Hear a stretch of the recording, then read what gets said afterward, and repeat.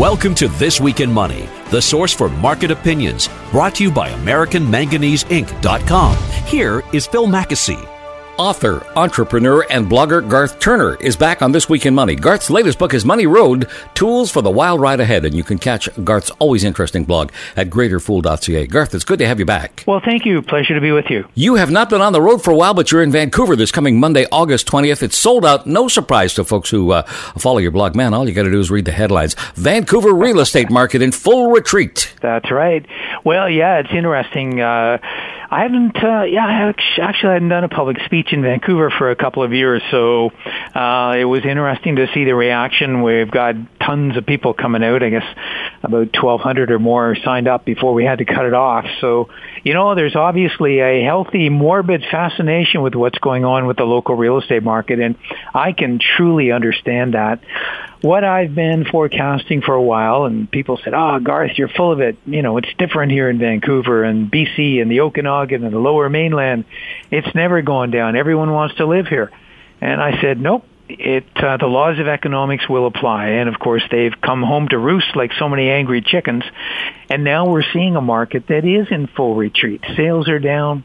Prices are falling, listings are going up. It's the classic situation where you have a market that's starting to crumble. And, of course, the only real question is how long is it going to go on? How deep is the decline in activity going to be? And at the end of the day, where is the bottom going to end up? Because you certainly don't want to try to catch a falling knife and buy into a market like this if it's got quite a few years ahead of it. A lot of what's going on, obviously one more sign of a global economic slowdown, Garth. Canada losing 30,000 jobs in July. And as you point out a couple of times, the worst thing possible for the real estate market is more folks without jobs. Yeah, it is. It takes a huge commitment to buy real estate because leverage is so high. You have to borrow so much money to get in at today's price levels. And nowhere in Canada is that more the case than, of course, in Vancouver and the Lower Mainland, the Okanagan. So, man, you just don't do that if you don't have real confidence in the future. And there's nothing that builds or tears down confidence more than whether you have or don't have a job. So the unemployment numbers were the biggest issue in the United States, keeping the real estate market down and falling. It wasn't Wall Street falling over, the financial markets or derivatives or anything like that. It was jobs. And when the U.S. unemployment rate spiked up beyond 9%, the real estate market crashed. Well, here in Canada, we've got our jobless numbers are going in the wrong direction. We've got 30,000 losses last month, and the unemployment rate had climbed. Not good news. And in BC alone, we lost 15,000 jobs.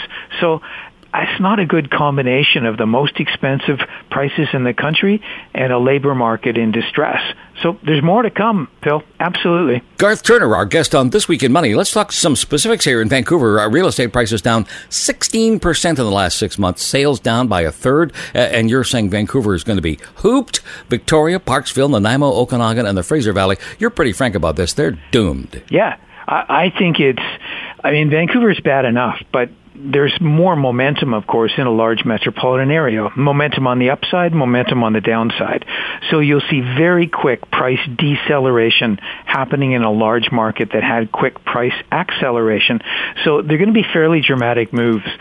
Vancouver, though, may bounce out of this faster than areas like the Okanagan or on Vancouver Island, where you have a lower population base, which is far more dependent upon jobs and migration.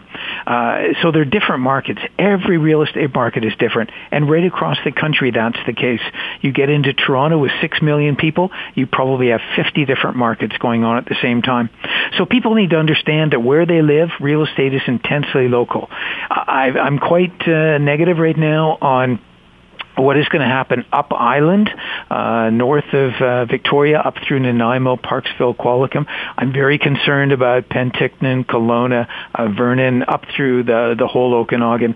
I think those are areas that will have price deceleration, but then a fairly long period where prices will stagnate. And so it's just going to be a pretty bum market for a while. This sounds like a replay of the U.S. experience, Garth. In many ways it is. And of course everybody has spent the past 5 years saying, oh man, we're different. Forget it. Never going to happen here. Well, it is.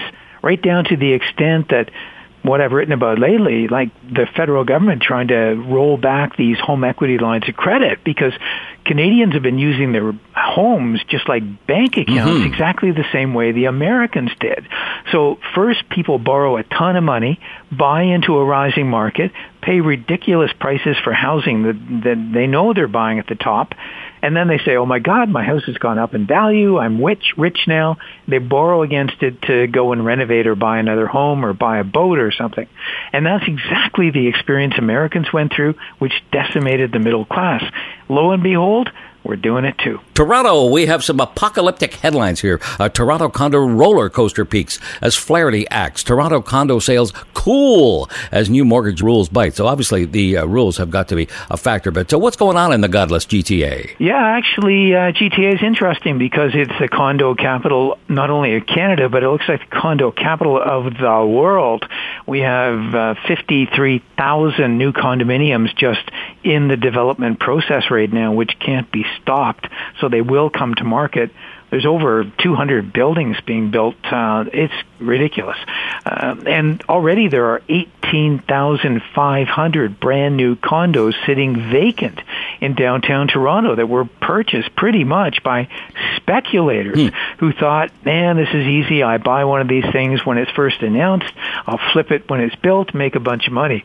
Well, now it's flipping time. And of course, the market is softening incredibly quickly. So we've got a situation now where condo sales have fallen by 50%. That's new condo sales. It's nothing short of a disaster. And meanwhile, of course, all these young kids who went and bought condos with nothing down, 5% down that they got from the bank, so they got no skin in the game. They were under the impression the value is going to go up forever and they'll make money. And they've never been part of a down market. Well, no one knows how they're going to react when they wake up one day and they've lost all their meager equity and they now owe more money on the condo than they own and they can't sell the darn thing. No one knows precisely how they will react. If they start to bail and just get out at whatever cost, then you have more impetus downward on the market. Don't know yet, Phil, but it's going to be an interesting few months. Garth Turner from GreaterFool.ca, our guest on This Week in Money. Always lots of humor and irony in the real estate business, Garth. No condo bubble in Toronto, says RBC's Robert Hogue. Yeah. You never ever feeling down. You just read some of these economic reports and they put you into giggles. Of course, the banks, the big bank economists, some of them are pretty good eggs, but a lot of them, of course, they work for the banks. The banks have giant mortgage portfolios. They don't want to see the market crash and burn. Of course not.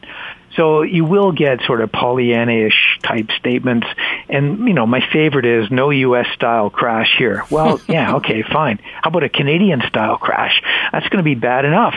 And so I think that there's some misleading statements being put out precisely at the time when responsible people should be warning that anyone jumping into this market right now has quite a lot of risk ahead of them. People complain about the stock market. When it goes down, they say, oh my God, that's scary. It's risky. Well, when something goes down, it's actually less risk. When it goes up, it's more risk. And nothing has gone up more in the past 10 years than Canadian real estate, far above incomes. So real estate prices and debt have moved up lockstep.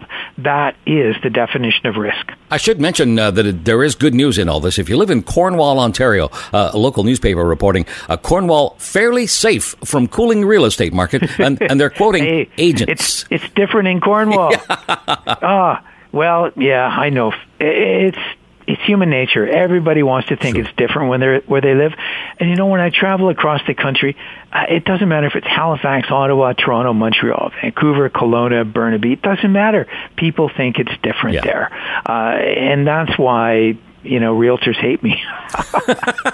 We're talking to Garth Turner. It has been a month since our tiny elfin finance minister, Jim Flaherty, killed a 30-year mortgage. And here now comes page 2, the second act, new underwriting guidelines from the Office of the Superintendent of Financial Institutions. Let's go through the highlights, Garth. Yeah. The bank regulator is mandating some big changes that will have to happen by the end of October. I've already mentioned home equity lines of credit. It used to be you could get 85% of the value of your home and go and borrow it at prime. you, which is cheap, and that was a good deal. Well, Flaherty rolled that back to 80%. Now the bank regulator's rolling it back to 65. That's a huge change. So it's going to mean a lot less money available for people who want to borrow against their equity. Secondly, cash-back mortgages, big deal there. You know, you got a mortgage, it's from RBC or TD, they kind of essentially give you a kickback. And that kickback you could then use for the down payment on a home. So that meant people got 100% financing. Well, that one's going to be gone too, thank goodness. Another change is new borrowers have to qualify for what's called the Bank of Canada 5-year rate, which right now is sitting at 5.44%. So they can't qualify for this, cheapo variable rate 3% loan. They have to qualify as if they were getting a loan at 5.44. So that's going to knock out a bunch of first-time buyers. And last major change, liar loans, we call them in Canada, self-recognition mortgages. In the U.S., they were called liar loans. And that means you go into the bank, say, hey, I'm self-employed. My income fluctuates. What am I supposed to do? Just let me tell you what I think I'm going to make this year. Well, no more. Okay, banks used to do that, but you can't get a mortgage now unless you can actually prove with a statement from CRA what you're making. Okay. Big changes, Phil, and they're all going to slow things down. Tempting to blame F for all this, Garth, but how much of a factor is the market itself? How would it be different without the new guidelines? I think what the government's been trying to do is to deflate this gas bag before it blows up, which is probably pretty smart. It will blow up. No market keeps going up. We've been in such an unhealthy real estate environment for the last number of years. It would blow up at some point. So the government's trying to, suck air out of this thing before it actually gets to the critical point. It's a pretty delicate thing. I mean, at one point, do they slow it down? At what point do they make it worse and bring the inevitable crash sooner? No one knows that. I can tell you developers, builders, home builders associations right now, they're kind of freaking out because they think this is way too much, and they know on the ground what's happening. Demand is just drying up quickly.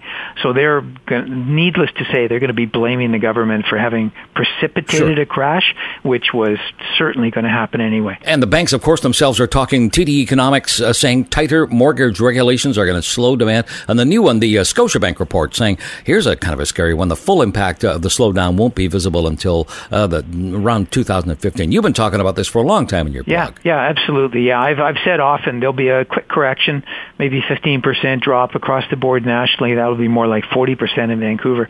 But there's going to be a quick drop across the board, and that's not the end of it. Then we're into a long period of time when there'll be a melt or a stagnation or a flatlining or worse in the market. So there won't be a drop and then a quick recovery and we go to new heights.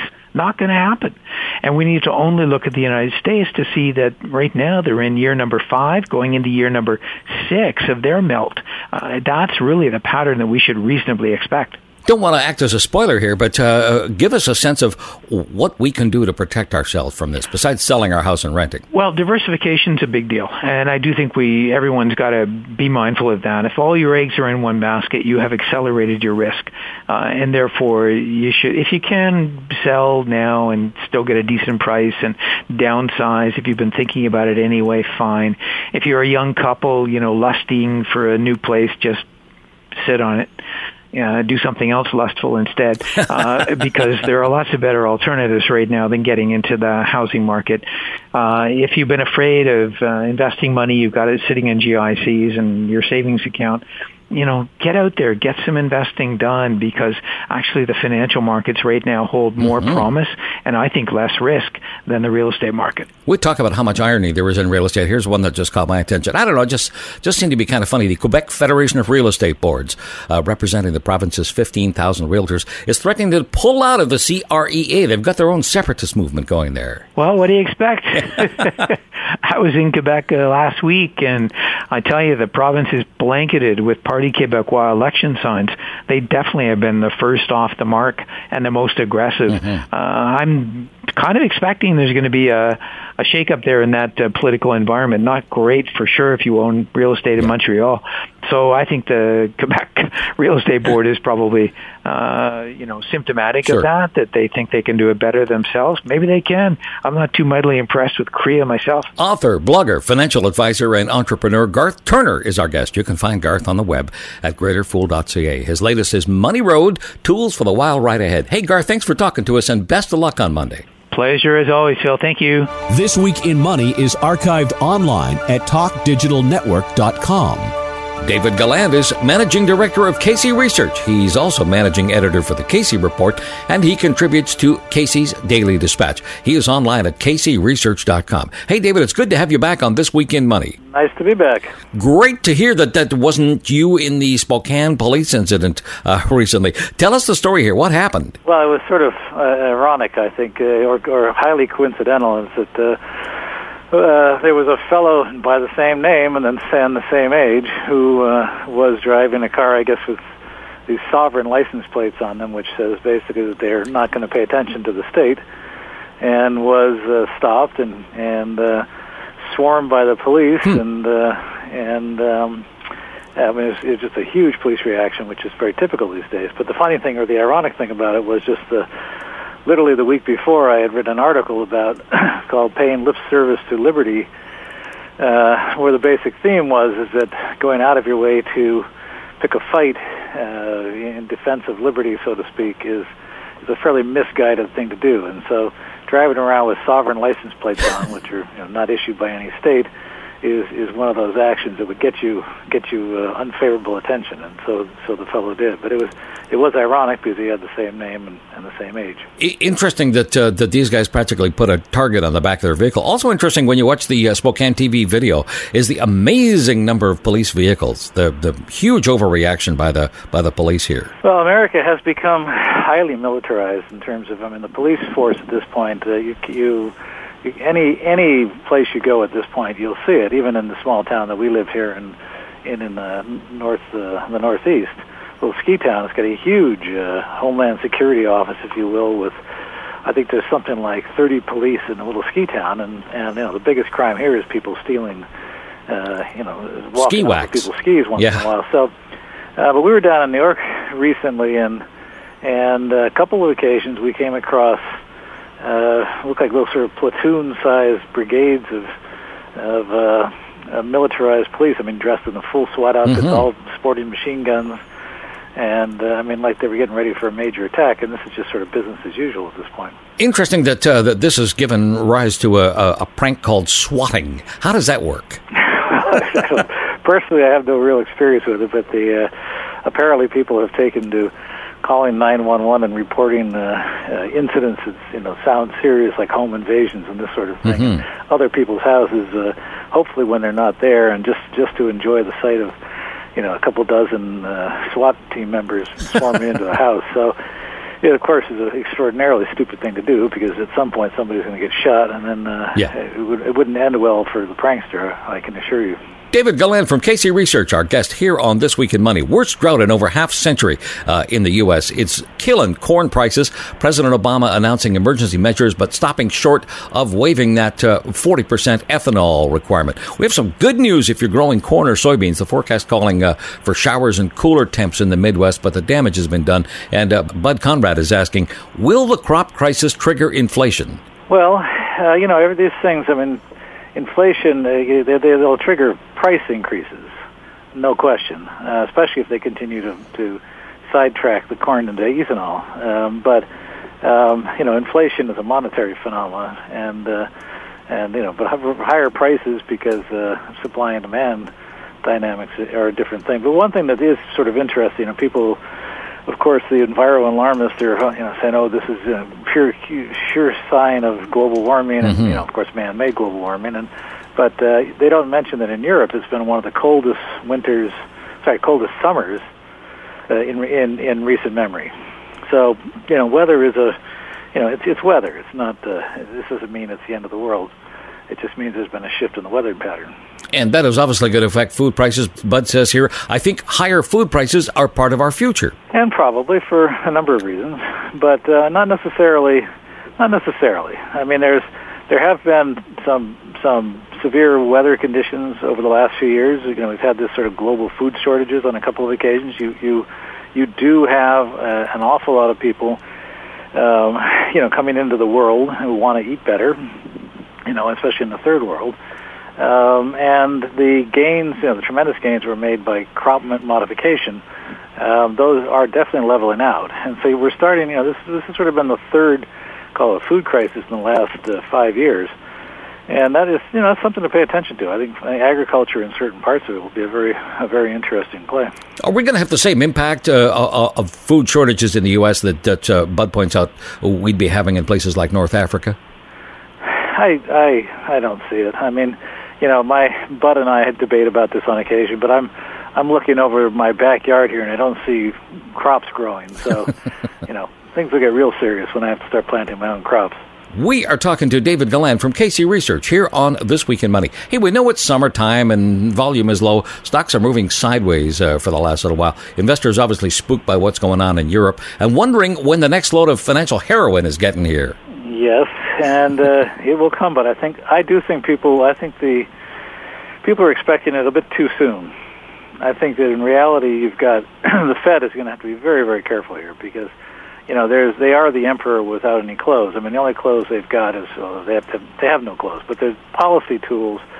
They're starting to run low on them, and so for them to come back in the market with a big QE program, if it didn't work, which it won't, would be a real problem.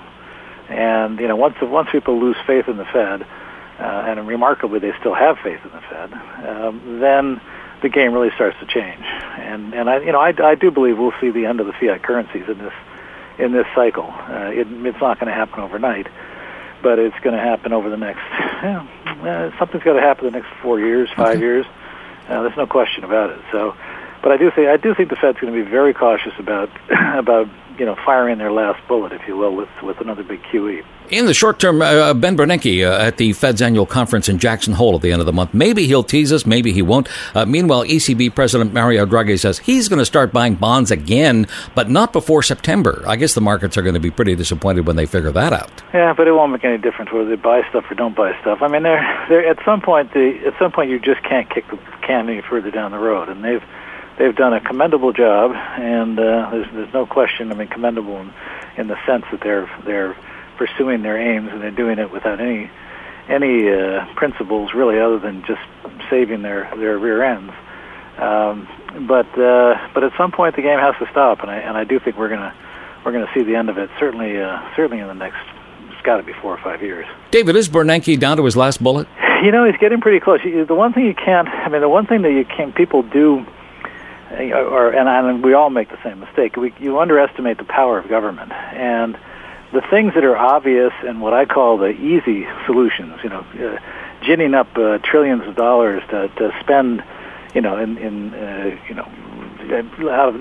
of thin air and to buy toxic mortgages or the stuff they've been doing. That's the sort of the easy, friendly policy options. Once you get past a certain point. And they become truly desperate, then we'll start seeing things like exchange controls, and which in the States we have pretty much. There's a lot of actions they take that make it very hard to move money out of the country, but you really can't anticipate how far over the edge they can go, and you just have to look at a place like Argentina, which I happen to love, the country, but the government there is a good example of how desperate governments can become, and once they become that desperate, they will do things like nationalize the pensions. At what point in the U.S. will the U.S. simply say that all money in retirement plans needs to be converted into the safety of U.S. Treasury bills, or people have to take the money out and pay the tax? I mean, there's this sort of thing that is still in the future. So they still have bullets to fire, but they become increasingly less effective and increasingly more draconian. Let's push ahead to the end of August. Bernanke comes out of Jackson Hole and says, no more QE3. What's that going to do to markets? Well, he won't. He won't say that. He'll couch it in terms such as, they'll do whatever it takes, and they're remaining watchful. I mean, central bankers, and central bankers in the past have admitted this. They're, a big part of their job is to lie. Sure. I mean, it's if Bernanke came out and actually told the truth at any time in the last few years, people would have panicked. But we have a real problem here, and it's so he's not going to say anything to upset the market. He'll just come out and say, we're still pondering or we're looking at it or whatever. But I don't think that the next. I think before the elections, they may do something, but if they did, it would be a lot closer to the election. David Galland is Managing Director of Casey Research, and he's online at caseyresearch.com. Hey, check out the next Casey Research Sprott Global Summit, Navigating the Politicized Economy. That's in Carlsbad, California, September 7th to 9th. Great lineup here. Doug Casey, Bud Conrad, Eric Sprott, Rick Rule, Maren Katusa, Louis James, Bob Hoy. It is almost a complete sellout. Give us a sneak preview of what's going to be going on there, David. Well, I think the key thing is, and this is sort of a personal epiphany, if you will, is that we really are, the world is in the grips of central planners. And, they call it this and they call it that. But in reality, what's happening now is there's an increasingly small group of people at the core of, certainly in Europe, certainly in the States at this point, Canada, everywhere else, where essentially you have bureaucrats making decisions about, in such a way to influence the economy this way or the other. And it's gotten to the point now where there really is the free market has pretty much been disabled in favor of the central planners. So it's the sort of thing that people need to get their heads around, that there is no sort of moral guiding principles here. It is simply whatever the politicians think is going to get them reelected and get them down the road. So it's a whole different environment, and you hear this more and more from people that they don't trust the stock market. There's been a big exodus of the stock market, out of the stock market from just regular old investors. The high frequency trading. You see all these signs of the sort of the corruption and the control, and the fact that, let's say, John Corzine, who oversaw the MF Global fiasco, hasn't been charged with anything. He's missing almost $2 billion, and nobody's been charged. So we've come into a whole different kind of economy here, and it really is a centrally planned economy. It is politicized. So our conference is really to tell people, sort of show them all the different ways this is affecting markets, and give them strategies that they can use that can survive in this sort of environment, including strategies that allow them to invest completely outside of the traditional markets. All the information on the next Casey Research Sprott Global Summit, Navigating the Politicized Economy, is at caseyresearch.com. Hey, David, it's always good to talk to you. Thanks for this. Likewise. I'm glad to talk to you. This Week in Money is archived online at talkdigitalnetwork.com. Tim Wood publishes Cycles News and Views. Tim covers the stock market, gold, oil and gas, treasuries, and the U.S. dollar. Hey, the September issue of Cycles News and Views is out soon. If you want more on Tim's work with Dow Theory and the cycle turn indicator, that's easy. Visit cyclesman.net. Tim, how are you doing? I'm good, Phil, and you? I am fine. We're enjoying our summer. For our radio friends who have not met you before, tell us what Dow Theory does and how it helps you understand the market, and then we're going to talk about what's going on with the various Dow averages. So what is Dow Theory? Phil, Dow Theory is actually it's the methods that were just, I guess you would say, discovered's not the right word, but the methods employed by Charles H. Dow back in the late 1800s to help him read market conditions, it was his stock market barometer, so to speak. And it a lot of people think that it has to do with the transports, the utilities, and the industrials, but it's not. It's just the transports and the industrials. Proof of that is that throughout his writings, when you look at the writings, he talks about the averages, and he refers to the industrials and the transports. Nowhere does he mention the utilities, and the other proof to that is that the utilities didn't even come to be until, I believe it was 28 or 29. I think it was 1929. Okay. The utility average didn't even exist. So what Dow Theory is, though, is it's a reading of how one average confirms the other, and it has to do with movement above and below the previous secondary high and low point, and that's where the art does come in with Dow Theory, identifying those secondary high and low points. One thing that I have been able to do from being a cycles person, which has nothing to do with Dow Theory directly, is that I have I'm able to quantify, and all cycles work is a method of trend quantification. So I have been able to use that cycles work, and what I have found is that my intermediate term tops and bottoms tend to coincide with the secondary high and low points in accordance with Dow theory. So where Dow theory did not give us a method of identifying those points, the cycles work gives us a way to do that. And with much more clarity. And it's a statistical-based method of doing that. So that gives us a leg up on our Dow theory. Now, where we're at, last August, I don't know if people, we have such short-term memories, but last August, you may remember the market melted down and went down into the October lows, but last August, we moved below the June lows on both averages. And the June lows last year, 2011, that marked a secondary low point. And so according to Dow theory, once the averages move either above or below, whichever the case may be, a previous secondary high or low point, then what they call a primary trend change is triggered. Well, in this case, with us moving below the June lows, that triggered a primary bearish trend change. And that primary bearish trend change has been in effect all the way up from the October bottom. We had another confirmation of that in April. Whenever we broke below the previous secondary low point, which on the industrials occurred, looking at a chart, in April, and the previous secondary low point on the transports occurred in March. So when we broke below those lows back in May, we had another or reconfirmation, if you will, of that primary bearish trend change. And so what that tells us is that this warning is a warning that this rally out of the October low is suspect, just like we've said all along. Okay. Now the Dow theory is proving that.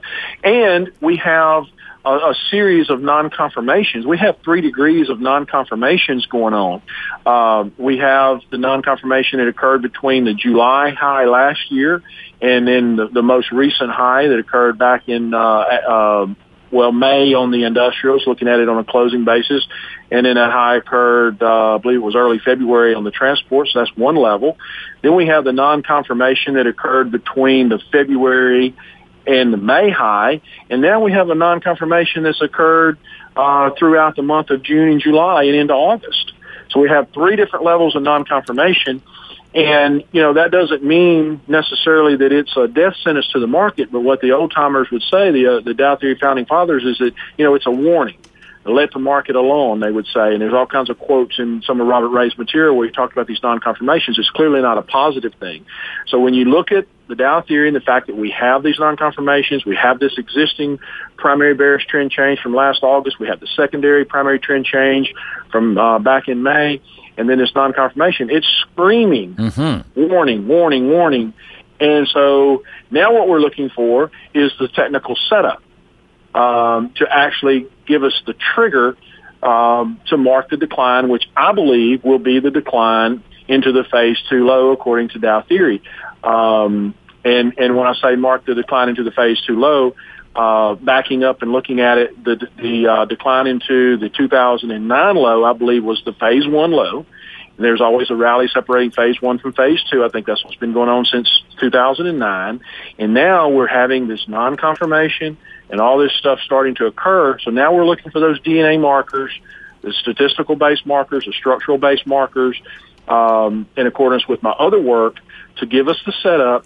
And once that setup is in place, I think we're going to see the decline into the phase 2 low of what is an ongoing long-term secular bear market. We're talking to Tim Wood from Cycles News and Views here on This Week in Money. Speaking of warnings, Tim, the Dow transports down 5% off that May high, more than 10% off the high from last year. Now, a lot of folks say transportation is a leading economic indicator. What should we make of those numbers? What kind of warning is this? Well, I don't look at it in a percentage because actually, when you read the original writings, that's the beauty of having this original material. Robert Ray talked about it, and he said, 1 point's as good as 100. Either it's confirmed or it didn't. And we have the non-confirmation, so the percentage of non-confirmation is really meaningless. The fact that we have a non-confirmation, it's as good being a point as it is 100, so it doesn't matter. And that's straight from like I said, the readings from the Dow theory founding fathers, specifically Robert Ray. Tim, I guess it depends on whether you're a bull or a bear. Bulls seem to be worried about the divergence here, but most bears seem to think it is not a big deal. Well, I think the bears may think it's not a big deal because it's talking their book. Sure. And that may be the reason. But, I mean, what I have, a Dow theory non-confirmation, sure, it can always be corrected. Absolutely. And we talked about this last year. All Dow theory non-confirmations, it's not, all of them are not created equally, meaning that, just because you get one doesn't mean it can't be corrected. Just because you get a Dow theory buy or sell signal doesn't mean the market, or I say buy or sell signal, excuse me, that's people call it that. But a Dow theory primary trend change doesn't mean that the market's necessarily going to go up and up and up forever and ever or down. Sure. And as you may recall, in fact, I did a study last year when we had that primary trend change back in August. Remember that last year? Yeah. And I came out and I said, wait a minute. No, none of the other DNA markers are in place. The market's moving into a secondary low point. And once that secondary low point is made, not only are we going up, but we're going back up above the May 2011 highs. And so, and that was based on the statistical aspect from the other work, and it was exactly right. Now, in it doing that, it has created this longer term. I say longer term. This non-confirmation at these three different levels. And so again, now what we're looking for is the DNA markers and the setup. We got to get that setup in place, and once that setup is in place, the inevitable is going to unfold. Tim, tell us how your work with the cycle turn indicator kind of overlays what's going on with Dow theory. The cycle turn indicator, the word cycle and Dow theory do not go together. Okay. They do not have. They are separate tools. It's like a hammer and a screwdriver. Okay.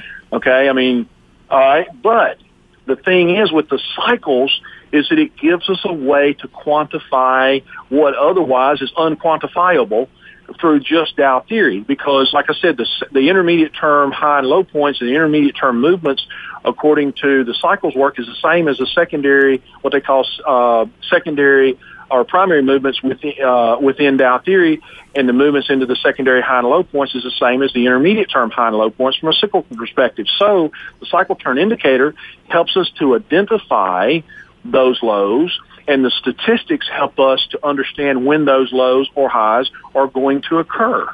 And so with the expectation from a statistical-based expectation, and then with the cycle turn indicator turning and helping us identify them, it gives us an edge that nobody else has on this Dow theory stuff. The Dow theory, it's kind of paints the broad strokes. That's our backdrop. Okay. And then we work within the confines of that with our statistical-based work. Speaking of an edge that nobody else has, Tim, were you the first guy to come up with this concept of DNA markers? I don't know. That's just something, I guess so. That's just something that my analytical brain thought of, and I didn't know what else to call it, because in identifying, give you another example, the top in 2000, I went through and I looked at every 4-year cycle top going back to 1896, which is the inception of the Dow Jones Industrial Average, and I saw a common denominator. I said, well, okay, every time it tops in this manner, this is what happened. And in that case, every time it had topped in that manner with those DNA, with that particular setup, it went below the previous 4-year cycle low, which was the 1998 low, and the 2000, the decline into the 2002 4-year cycle low did go below the 98 low. And so I just kind of coined the phrase DNA marker. There's also a DNA marker or a common denominator. That's all I mean when I say DNA markers or common denominator. Have a checklist, just like I used last year. When we moved down into that October low, starting in August, I said, no, we're fishing for an intermediate term low, and the reason is our DNA markers aren't in place. And when I say DNA markers, all I'm saying is it's a statistical-based common denominator that occurs at, whatever inflection point of whatever degree. And so that's how I was able to make that call and saying that we would move back above the May 2011 high, which we have. Okay, well, now we're looking for a different set of DNA markers to mark this longer term top. We've been looking for them. We know they exist. We know the history shows that every major top since 1896 has had these. But until it happens, statistically speaking, we probably don't have that top. So again, that's what we're looking for, and we're starting to see that materialize. And the key is is, we got to dot every I and cross every T. Sure. Once that happens, the fate's been set. It's done. And so that's what we're looking for. That's the beauty of this work, is it takes the feeling out by and large, because you have something tangible, some statistics and a checklist, so to speak, that you look for and you say, well, this happened, this happened, this happened, this happened, that one did, or it didn't, and then that gives you some guidance. Tim Wood from Cycles News and Views, our guest here on This Week in Money. And pretty hard to ignore the market fundamentals here, Tim. The U.S. economy struggling, Europe a basket case, China's industrial growth is slowing. That's got to affect markets heading into the fall. What do you think that's going to do, especially to the Dow transports? Well, Phil, William Peter Hamilton. The lineage goes like this. Charles Dow developed his theories. He died in 1902. He wrote in the Wall Street Journal, founder of the Wall Street Journal, founder of the Dow Jones Industrial Average. He wrote about his theories until his death in 1902. Following him was the guy by the name of William Peter Hamilton, who carried his work further, actually published some books about his work into, I think, 1929. I think he died right after the 29 crash. And following him was Robert Ray. And Robert Ray really did more for Dow theory than anything. And he wrote more material. So that's the lineage. But here's the deal. Dow said that he called it the stock market barometer. And William Peter Hamilton wrote a book, and it's called the Stock Market Barometer. And so what you're saying fundamentally, the industrials and the transports with the non-confirmations and the primary trend change, it's telling us that. And back then, I guess the barometer was kind of a high-tech instrument, and he actually said somewhere, and I'm paraphrasing, but it's used, when you see this happening, they said it's a forecasting stormy economic conditions. It wasn't directly used as a tool to forecast the stock market per se, but and the word he used was stormy economic conditions. So it fits. The Dow theory is telling us exactly what the fundamentals we're seeing.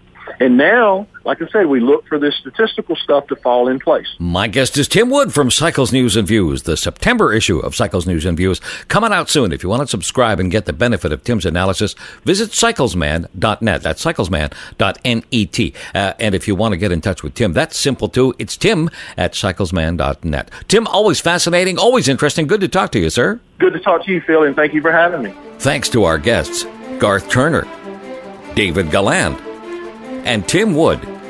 And thanks to you for listening. I'm Phil Mackesy for AmericanManganeseInc.com. We're back next week with another edition of This Week in Money. This Week in Money is a production of Howe Street Media Incorporated.